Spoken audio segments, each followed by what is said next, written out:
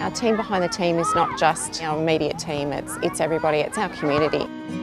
My name's Julie Davies and I'm the President of Ballina Netball Association. The inception of Ballina Netball happened in the early 80s and from there it just grew and grew and grew. So today with about 700 members. You know, I'm new to this community, I've only been here for a couple of years. Ballina Netball Association is a huge part of this community.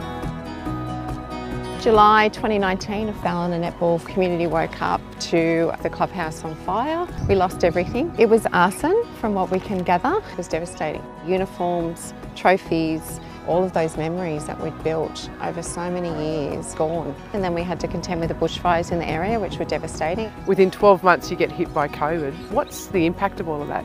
The impact was huge, and I think the devastation affected the whole community. With everybody's support, we fundraised. Our team behind the team got together and just rallied. We called in our community. That response was overwhelming. The future looks really bright. We live in a really tight community and we've got each other's back, just like the netball communities all around Australia.